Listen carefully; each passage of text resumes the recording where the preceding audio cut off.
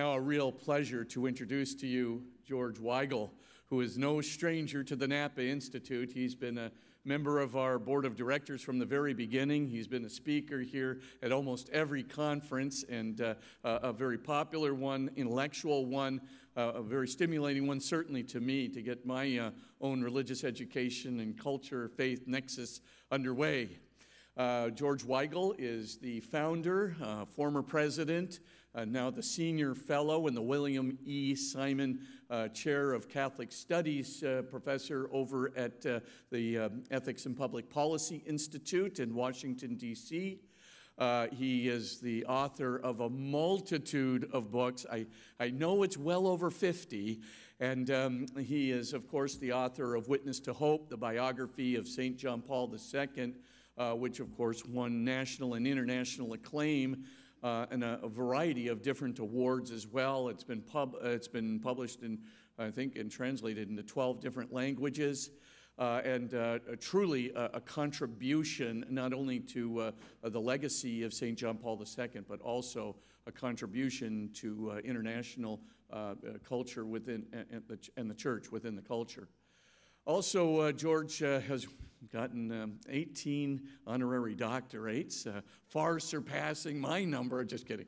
And certainly he is very, very well known as a speaker and a presenter. He's going to be talking to us today about this Catholic moment. Where are we now? The path forward.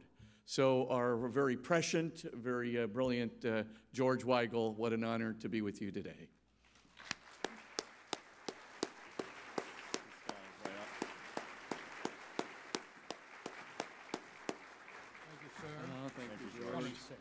But who's counting? Good morning, everyone. Great to be back here at the Napa Institute annual conference.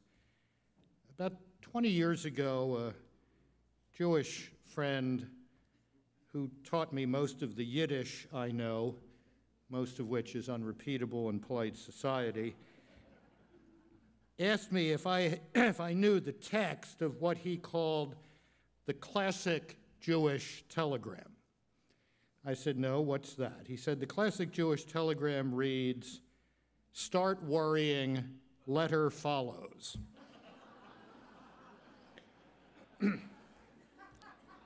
There's a certain resonance with that among Catholics over the past 18 months or so. We've all been worrying a lot. What I'd like to offer you today is the letter. Here's the letter that follows. The hardest thing to do, I think, or certainly one of the hardest things to do in life, is to read now correctly. With 20/20 hindsight, it's easy to think that, of course, Ike should have invaded Normandy instead of Calais on D-Day.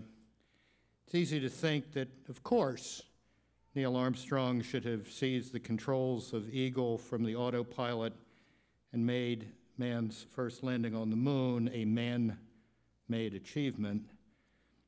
Of course, it's easy to see now that communism in Europe was pretty well finished when John Paul II, as he put it, gave a rotten tree a good shaking.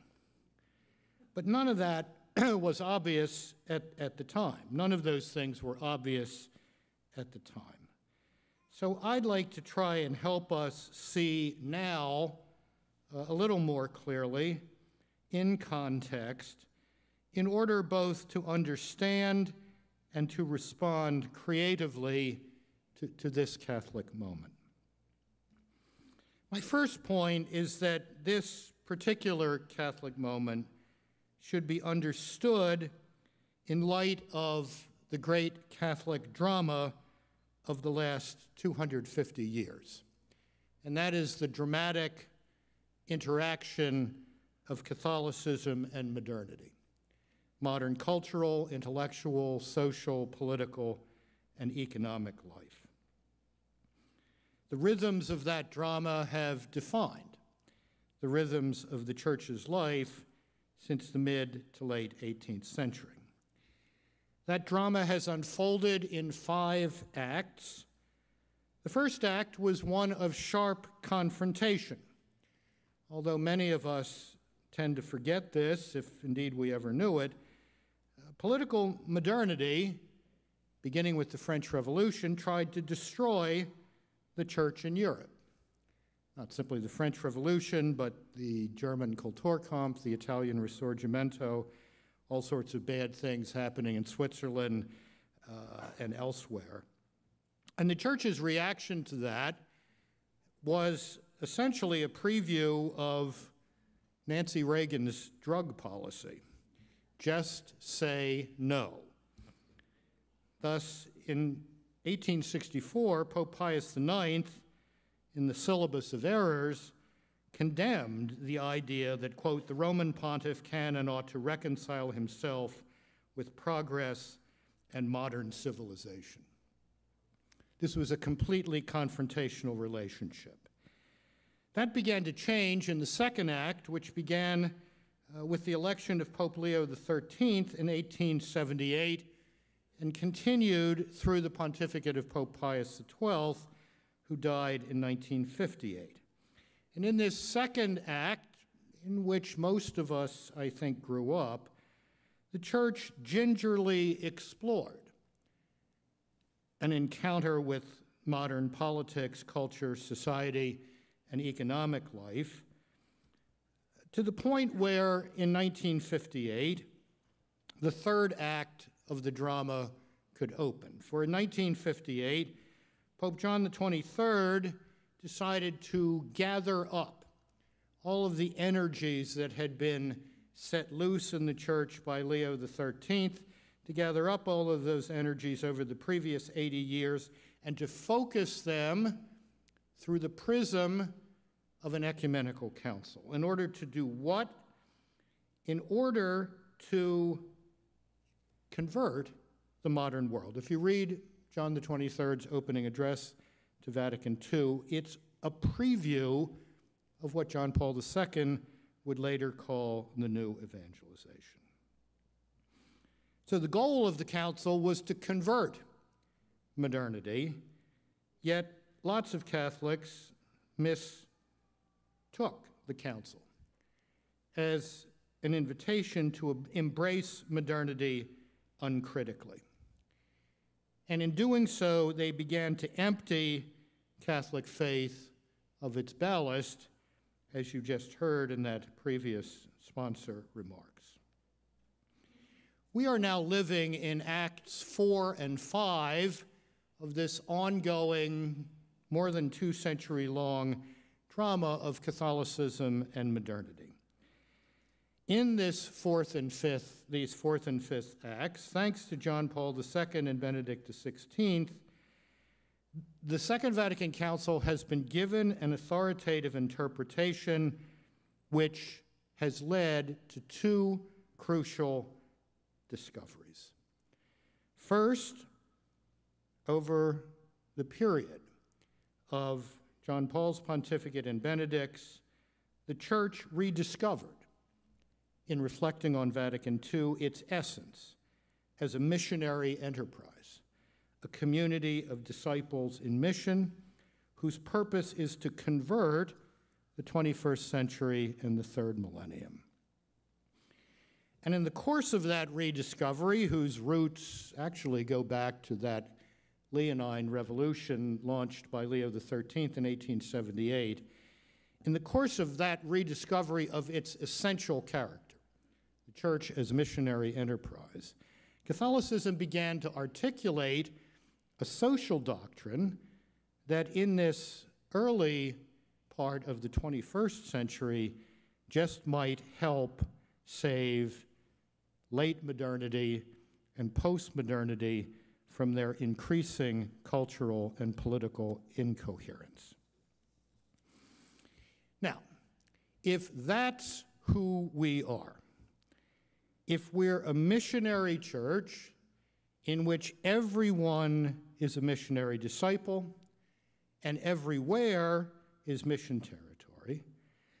And if an essential part of our mission is calling a decadent culture and an increasingly rancid politics to their senses, then we know what the crisis that first came into the glow of public attention in 2002 and then reignited in the past 14 months is. It's an essential and likely painful moment of purification. A purification necessary so that the church of the 21st century can be what the Spirit-led developments of the past 250 years have called us to be. A church of the new evangelization in which each of us calls others to friendship with Jesus Christ, who is the answer to the question that is every human life. A church of cultural and civic reform, resisting the new authoritarianism of decadence and calling our fellow citizens to live freedom nobly in solidarity and for the common good. That's what this moment is about. It's a moment of essential purification so that we can be the church that the Holy Spirit has been calling us to be over the past 2 centuries. I've said this before here, it bears saying again.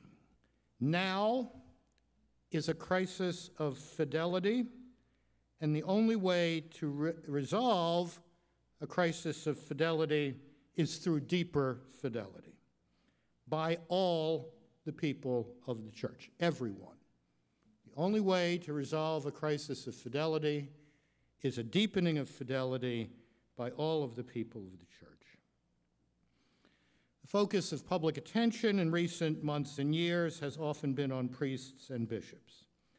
But all of us, everyone in this room, everyone we know in our parishes, all of us are being called in this moment of purification to lead more coherent, more intense, more thorough Catholic lives. We'll hear a lot in the next few days from various of our speakers about best practices. Best practices in seminary recruitment, seminary formation, the ongoing formation of priests, the nomination of bishops, financial accountability and transparency in dioceses. Best practices are important, and as I say, others will address some of those. But best practices cannot fix by themselves what is most deeply broken in now. That can only be fixed by the deeper conversion of every Catholic. The resolution of this crisis rests on all of us. That conversion, that deeper conversion of every Catholic is essential to the Church's evangelical mission, obviously, unless it is manifest in our lives that we have been touched by divine fire, by the love of Christ poured into our hearts, as St. Paul says.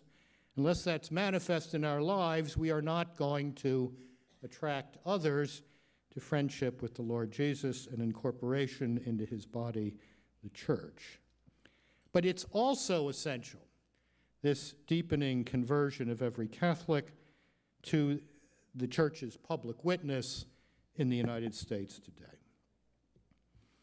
The religiously different nones, N-O-N-E-S, young adults who have absolutely no interest in religion, the hundreds of thousands of Catholics who have left the church, the Christians of other denominations looking for a church of doctrinal and moral solidity and coherence, our own children and grandchildren, no one in any of those categories is going to be attracted to Catholic light, to the dumbing down of Catholic faith and practice that has destroyed the church wherever it's taken hold, especially in Western Europe, but also in parts of North America. The only Catholicism that attracts in the 21st century, wherever you look in the world church, from new churches in Africa to old churches desperately trying to give birth to new sprouts of faith in Western Europe, the only Catholicism that attracts and that grows and that is vital and life-giving is what I call all-in Catholicism.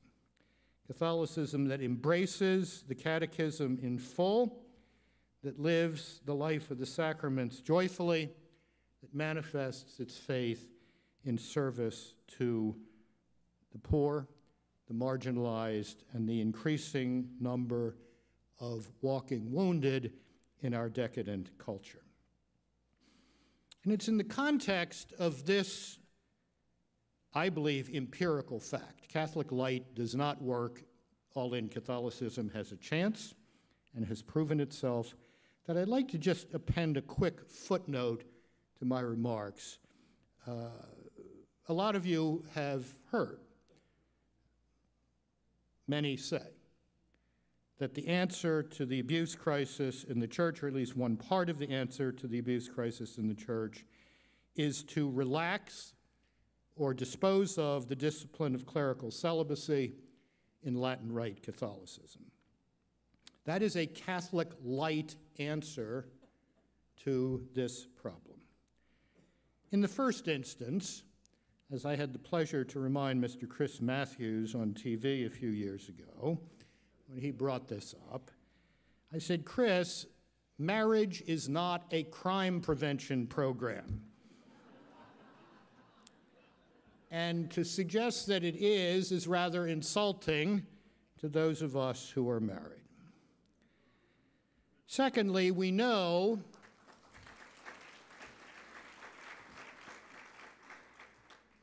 the producer of that segment came out from behind the camera and hugged me afterwards. We know from the sorrows of abuse in our brethren of various Protestant denominations that a married clergy is no more immune to the crisis of sexual abuse, which is a societal-wide plague. It's a plague throughout all of society, than a celibate clergy. And I might also say that any attempt to relax or remove, dispose of the thousands of years of tradition that lie behind the celibate priesthood in the Catholic Church is to surrender in a very profound way to the siren songs of a sex-saturated culture that is killing itself and its offspring in indulgence. So that's a little footnote on this. Radical ongoing conversion, which purifies the church and puts those essential best practices in their proper evangelical and ecclesial context, is also essential to the Catholic role in American society today. Our country is in crisis, and that crisis is only going to be resolved in such a way that our democracy endures if America experiences a new birth of freedom, rightly understood.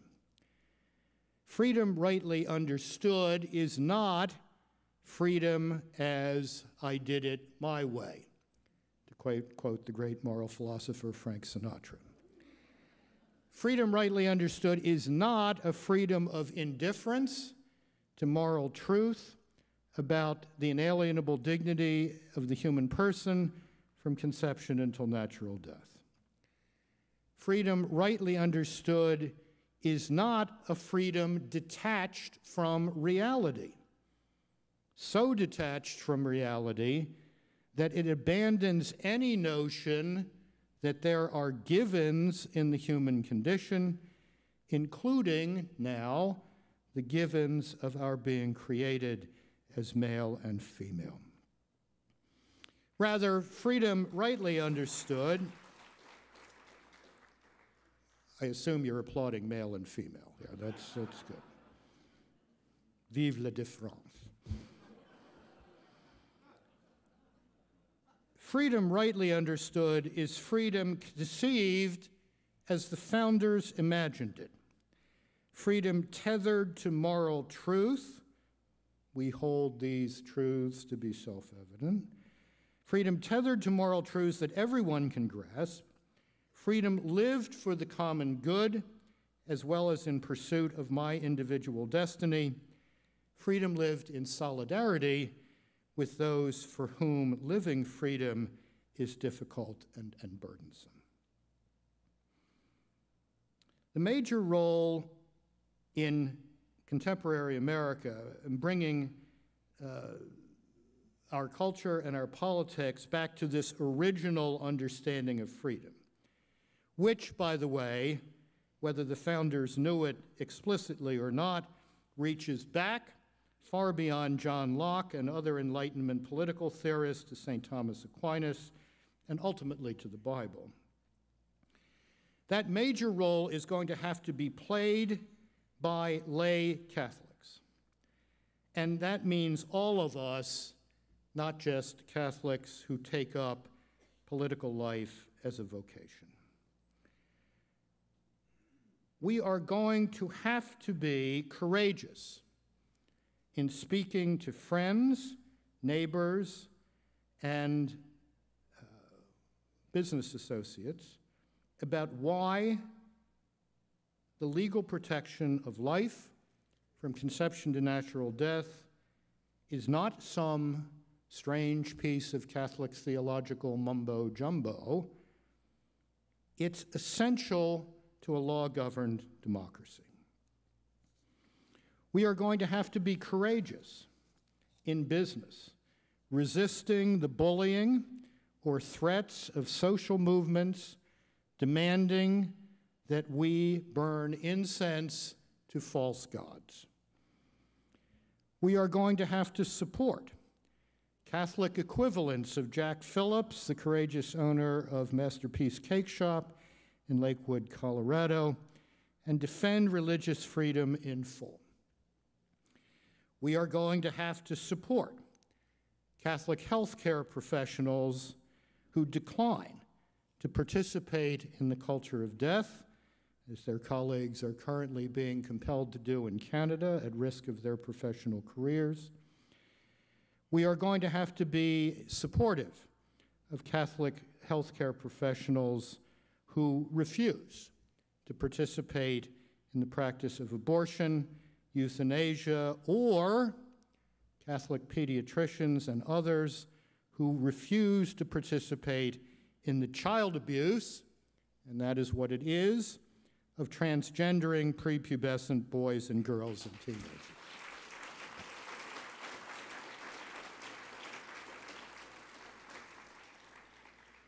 My daughter, the pediatrician, thanks you for your support. And in doing all this, we are going to have to create the equivalent in various aspects of our life of what I think of as one of the great accomplishments of Catholic lay people in consort with Protestant, Jewish, and secular colleagues who understand living in the truth about the right of life, right to life, have done since Roe versus Wade. We have created 3,500 crisis pregnancy centers across America, which demonstrate that the Catholic ethic of freedom lived nobly does not mean simply making legal arguments or political arguments. It means effective service to women in crisis, not simply argument. None of this is going to be easy. But keep this in mind as we continue to try to get now into focus. Nothing is more exhilarating than bringing others to Christ. Nothing is more exhilarating than that, whether it's our children, our grandchildren, friends, neighbors, acquaintances, whatever. Nothing is more exhilarating than bringing others to Christ. And that gives us, that, I think, fundamental spiritual fact, gives us a way to measure the quality of our own discipleship. It is important that we have a regular Catholic practice: sacraments, prayer, spiritual reading, etc. But each Lent, each of us needs to enter a kind of new catechumenate and ask ourselves, how over the past year have I brought others to Christ, either bringing back those who have strayed away or introducing those who have never met him? We need an annual examination of conscience on this fundamental point. How am I living my life as a missionary disciple? Because that is what each one of us was baptized to be. In the church of the 21st century, in the third millennium, as John Paul II reminded us, missionaries are not simply brave men and women who go to exotic parts of the world to bring the gospel where it has never been heard before. Each of us received a missionary commission at our baptism.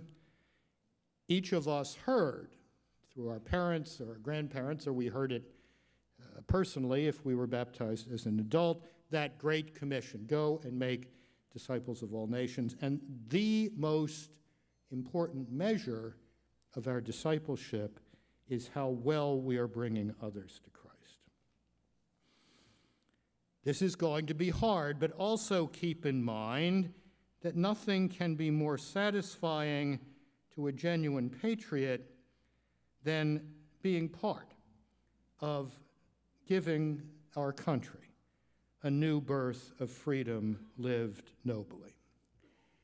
We're not setting a very admirable example to each other or to the world right now, and that is a great loss.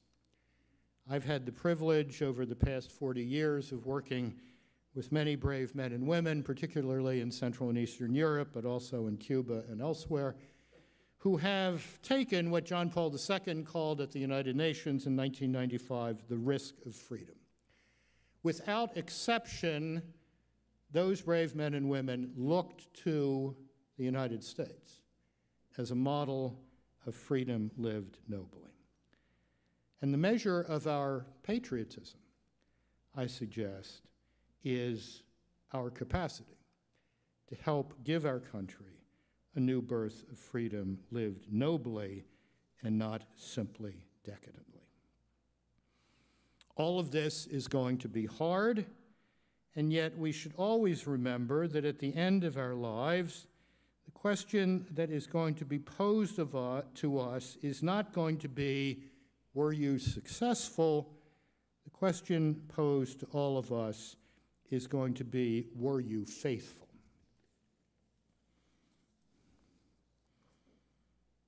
The liturgy reminds us of all this, this challenge to purify the church, this challenge to heal and rebuild a wounded culture.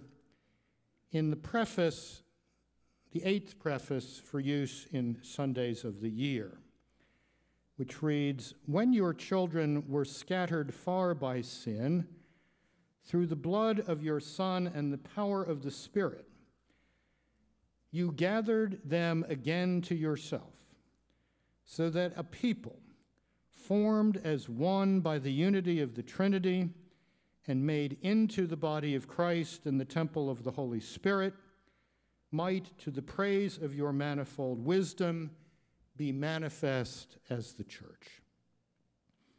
Let us be that church purified for mission. Let us be that church, a light to this nation.